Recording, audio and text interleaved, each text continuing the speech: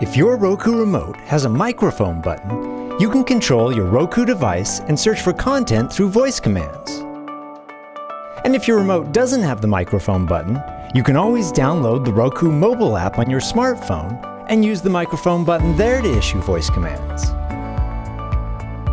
To issue a command with your remote, press and hold the microphone button and speak the command normally, like this: search comedies.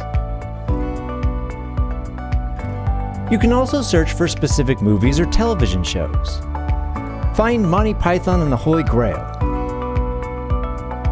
as well as favorite actors or directors.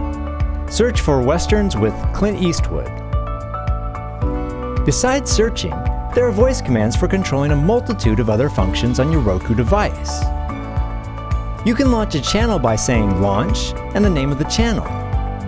Launch the Roku channel. And with some channels, you can even go directly to the show you want to watch by saying play, the name of the show, and on, followed by the name of the channel. You can control your video stream with commands like fast forward, pause, and continue. You can change closed captioning settings with turn on closed captioning, hide captioning, or turn on captions during mute.